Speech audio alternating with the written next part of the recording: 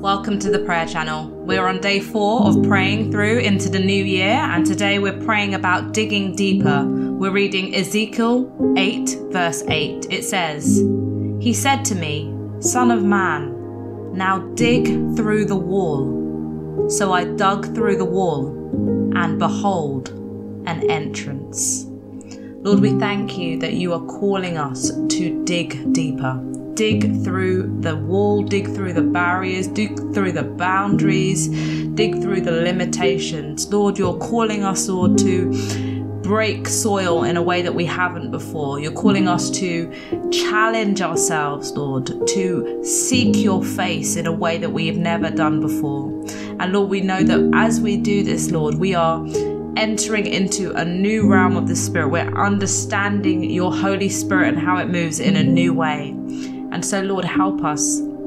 Help us, Lord, as we desire to dig deeper today, as we desire to enter into realms that we've never been in before, enter into possibilities, Lord, that our minds have been closed to before.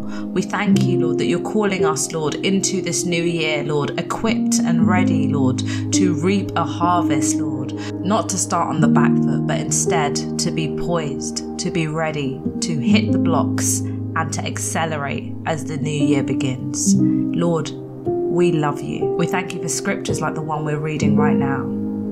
Lord, you call us, Lord, to recognize where we are, recognize the situation around us, recognize that although things may look tough, may look difficult, although walls may have formed around us, Lord, you're calling us, Lord, to break through in the spiritual realm, in prayer, in supplication, in petitioning you, Lord, so that we can access what is on the other side of the wall, what is on the other side of this new year. Lord, we are asking you for the right equipment. We're asking you for the strength. Lord, we're asking you for the know-how. Lord, how do we break through? How do we dig deep? Lord, how do we not only dig deep, but dig through the wall that is in our way? Lord, there's an entrance. You're inviting us into that entrance today. You're calling us in, Lord, and you're saying, there is a way, there is a way, there is a key. There is a key for each of us, Lord, if we could just hear you and consider what you're saying. Lord, we look at Acts 16, 6-9, when Paul, the Apostle Paul's ministry was subjected to the leading of the Holy Spirit, Lord, and we remember how you were very specific with Paul and you spoke to him in visions and dreams. It says, "Now when they had gone through Phrygia and the region of Galatia, they were forbidden by the Holy Spirit to preach the word in Asia. After they had come to Mysia, they tried to go into Bithynia, but the Spirit did not permit them.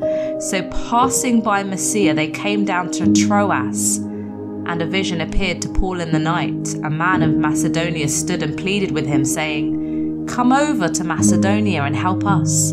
Now after he had seen the vision, immediately we sought to go to Macedonia, concluding that the Lord had called us to preach the gospel to them." Lord, you are so clear. Lord, you are clear. Lord, you've left us the Holy Spirit as our helper. Each of us, Lord, have access to the Holy Spirit who dwells within us but is also around us, Lord. And Lord, we just ask that, just like Paul did, Lord, would we have a sensitivity to your Holy Spirit? Would we be able to dig deep in prayer, dig deep in accessing the knowledge that you have, accessing the wisdom, Lord, that you contain and that you long to give us? Lord, would we have ears open enough to hear what you're saying, Lord, and to obey? Thank you that you're calling us to access different levels of achievement and success and breakthrough, access different levels of healing and wholeness and change. Lord, you are working wonders in our lives. Lord, you are working wonders. And Lord, we know that just as you've called us to dig deep, not only to dig deep for ourselves, Lord, but to dig deep, Lord, so that the harvest will be plenty. Lord, we thank you that we are like farmers committed to the harvest.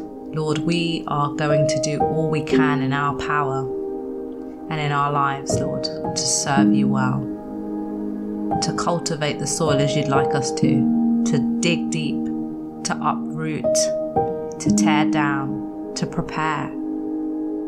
to be ready, to be sensitive, Lord, to do what you need us to do in this new year. Lord, would we incline our ear unto you? Would we incline our ear unto you? And Lord, would we not be lazy in any way? Would you help us, Lord? Would you help us not to take shortcuts? As it says in Proverbs 21:5, good planning and hard work lead to prosperity, but hasty shortcuts lead to poverty. Lord, again, in Proverbs 24, you said those too lazy to plough in the right season will have no food at the harvest. Oh Lord, we long to have a fruitful and an abundant harvest. And so Lord, we do the prep work now. Lord, we do what it takes. We spend this time with you. Lord, we spend this time in extended prayer, extended worship, extended surrender. Lord, because we know that you have all the answers. We know that the answers are in you. We know that the Holy Spirit's leading is all we need. And so, Lord, lead us, lead your children today. Help us to be the farmers that you need us to be. And in doing so, Lord, would we reap a harvest in the new year. Lord, even as we pray in our own words now, Lord, bring to our minds every area, Lord, where you would like a cleansing and a digging deeper. Lord, we're open and we're ready. In Jesus' name, amen.